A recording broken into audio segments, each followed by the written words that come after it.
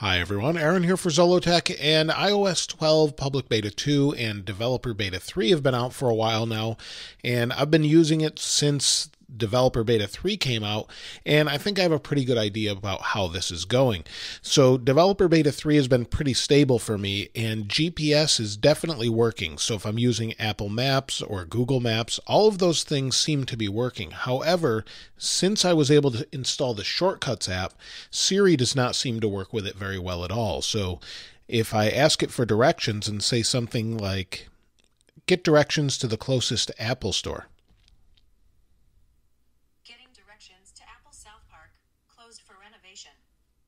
what you'll see here is it brought up some things and not a whole lot else. So it just brought up some wrong directions. So right now that part's not working. However, directions themselves seem to be working just fine.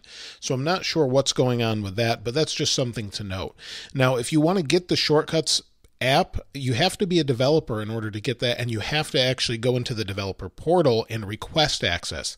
Once you're given access, then you can install it using TestFlight. I did a separate video about what that's all about, but right now it's not available to everyone. Hopefully it'll be available in a later public beta, but it's okay. It's basically workflow. If you want to try workflow out, you'll be able to use it there. Now, CarPlay is working just fine now. So I've been using the podcast app since it's a little bit different than the previous version of the podcast app.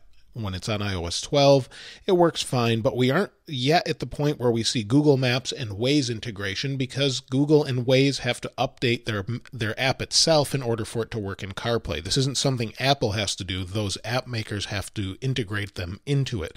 So I don't know when we'll see that. When I went over the Developer Beta 3 and Public Beta 2 video that explained what was new, there's some activity stickers that are new in Messages. Now, these stickers are really nice and animated, but it's only available if you actually have an Apple Watch or the Activity app, and also it's available when you're doing FaceTime and those video effects in the call, so you can use them there as well. It's one thing I forgot to mention or didn't realize, it was in both places, not just Messages, and it's not available to everyone. Now, some people say this phone is locking slower with this update, so if I turn it off, it's maybe a second or a half a second. It's not a big deal, and that could change by the time it's out to the public. So I don't normally cover too many of those little things like that, but it's just something to note.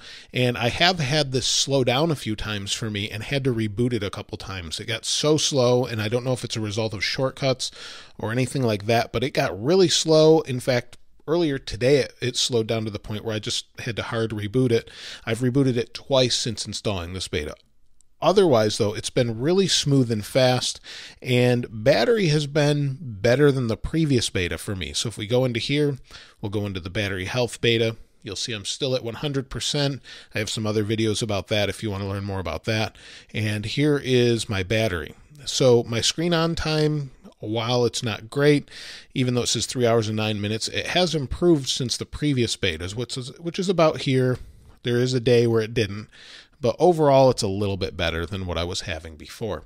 So after all of those things for me, many of you responded to my survey, which was on Twitter and the YouTube community page. So let's take a look at that. So on YouTube, I asked how, I mistyped this, but how has iOS 12 Public Beta 2 and Developer Beta 3 been for you, and what are you using it on? 47% said great, 9% said terrible, and 44% said okay, but some bugs. We expect bugs, so that's not too bad, but you'll see 127 of you commented, so I really appreciate that.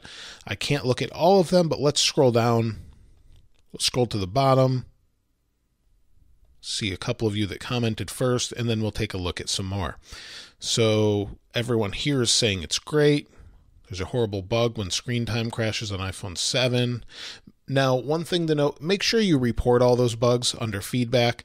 I do keep telling anyone that's asking me questions about this, make sure you report them, because Apple does use that information to see how many of the same bugs they get to prioritize those bugs.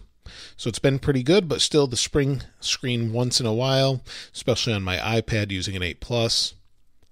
At first I was experiencing a lot of dropped frames on my 8 Plus, but I started and now it's working fine. I love the new automatic notification grouping. That's something that should have been there a long time ago. It's much, much better. In fact, I'd say it's fixed at this point. Now, some people are not getting all of their notifications either. So if you're not I'm sure they'll fix it in a future update, but this one seemed to fix that for me. How about I'm switching back to Android? I used iPhone for some time and I realized iOS isn't my thing. However, iOS 12 is in beta and it's kind of to be expected. Okay, but some bugs, the performance seems to do well. It's a lot smoother than iOS 11. It does seem a lot better. Phone screen barely responds to touch and freaks out. Worst beta I've seen. That's interesting. That's probably the only one I've seen comment-wise that said that. I'm curious what phone you're on. Let's look at 2 more on here. This is the last time I'll ever do beta. This is terrible. That's why I never recommend anyone use a beta if they can't handle bugs or the phone crashing or being slow or having bad battery life, any of those things.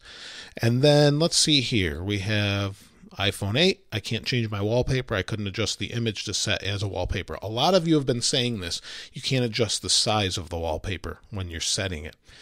So that's it for YouTube here. Now, one thing I have a question for you on is, do you want to see more of the older phones, or do you prefer I do iPhone 10, or here's an SE and a 7 Plus? I know a lot of you have asked me to review older phones with iOS 12, and I want to know exactly what you mean, because all of these bugs kind of apply to all of the different phones. Are you talking about speed and usability? Battery is kind of going to be consistent just across all of them altogether anyway. So let me know specifically what you want to see. I'd love to hear from you in the comments below. So on here, 727 of you responded. Very similar results. 50% said great, 9% terrible, 41% okay, but some bugs. Should I just be posting this on Twitter or on YouTube? I seem to get more comments on the YouTube side, but just want to know what you think. If you're responding to both, which one do you prefer? So let's see. Let's see if we've got more. There we go. iPhone 10, 64 gigabytes.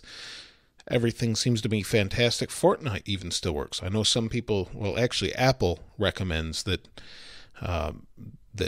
you don't use it if you're playing Fortnite. Trying to open the screen time section in the settings lets the app crash immediately. Battery life, screen time is not showing, otherwise smooth.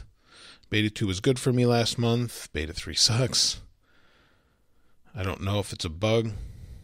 I don't know if it's a bug or a feature, but when you press down the volume button and the power button to shut the phone down after you release it, that's actually the way it's supposed to work. So there's a ton of these different comments here. Most people are saying it's better, but I appreciate you sending along all of those different bugs, because I do look at them, and if I see them to be common, I report them as well and comment on these videos as well. But notifications seems to be hit or miss for some people, but for me it's okay. There's a problematic with setting custom wallpapers. That's the one I've probably heard the most. And lock screen, clock, and titles disappear. I had that happen at first until I rebooted. So there are a lot of different little bugs, but again, make sure you're reporting them in feedback, and I'd love to see how it's going for you. It's going really well for me on the iPhone 10. It's definitely more usable, and that's usually the case by Beta 3. Now, I would expect, based on the current timeline, that we're going to see Beta 4, Public Beta 3 on the 16th, and probably this week on the 9th or sometime in this week, we'll see 11.4.1 completed. I'm not exactly sure about that, though. Let me know what your thoughts are, though, about using these phones in the comments below. If you haven't subscribed already, please subscribe and like. As always, thanks for watching. This is Aaron. I'll see you next time.